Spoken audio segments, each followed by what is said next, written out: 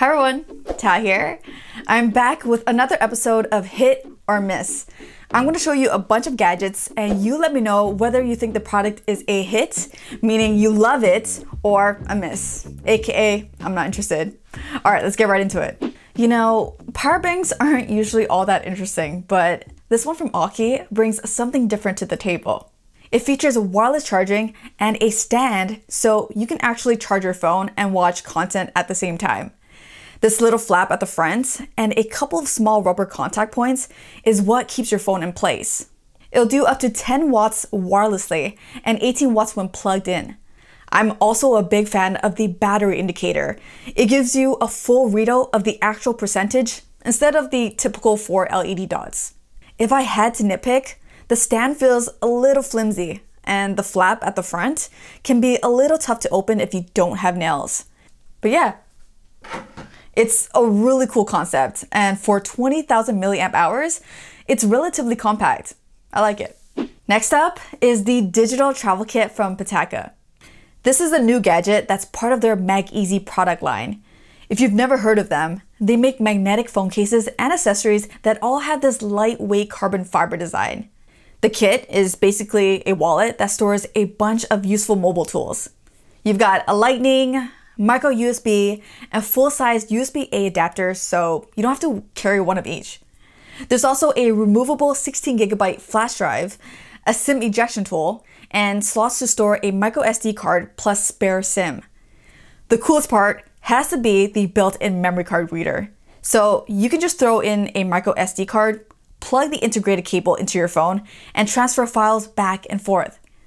The whole thing is also an RFID protected wallet that can store up to 3 cards.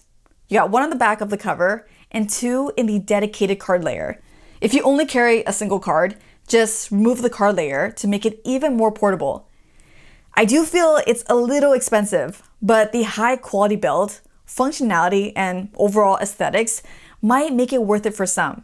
So before I got this next item, I was literally wiping my phone down with hand sanitizer every time I got home. It might sound a little excessive, but let's be real. Our phones are probably one of the dirtiest things we touch on a daily basis. This is the UV Sanitizer with wireless charging from Samsung. So what does it do? It sanitizes your phone or pretty much anything that fits inside with UVC light. You can clean keys, earbuds, sunglasses, watches. If it fits, I'm throwing it in. It's supposed to kill up to 99% of harmful bacteria. I personally don't have any way of proving that claim, so I'm going to take their word for it. Super simple to use. Just put your phone in, close the lid, and hit this power button at the front.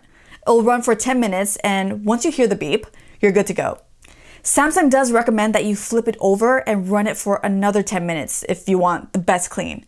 20 minutes is kind of long, but hey, it is what it is. Like I mentioned, it'll also wirelessly charge your phone up to 10 watts and works with any phone that supports wireless charging.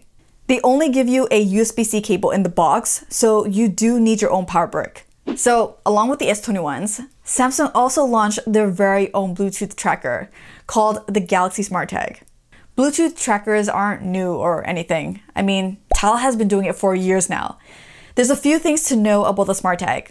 1, it's battery powered. And 2, it's only compatible with Samsung devices. And 3, there are 2 versions, one with Bluetooth and one with ultra wideband, which is launching later. This one's the Bluetooth version. Attach it to something like your keys, pet, or luggage, and if you happen to misplace it, you can locate it through the Samsung SmartThings app. There's a few ways this can be done. You can ring the SmartTag and find it by just following the sound. If it's not nearby, you can navigate to it, and once you're close, you can use the search nearby function to narrow down the exact location.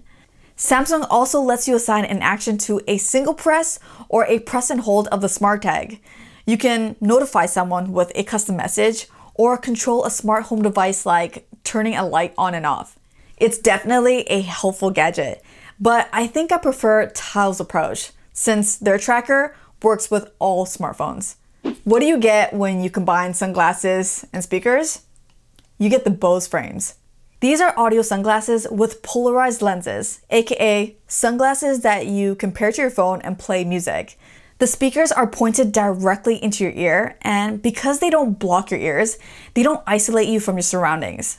Bose is known for great sounding products, and these are no different. They sound really good. It features a plastic, lightweight build that fits me great, but might be a little snug on someone with a wider face, since these don't expand much. There are built-in mics, so you can take calls with them, but once again, be careful because those around you will be able to hear your conversations. All controls are built into the sunglasses, so you don't need to reach for your phone.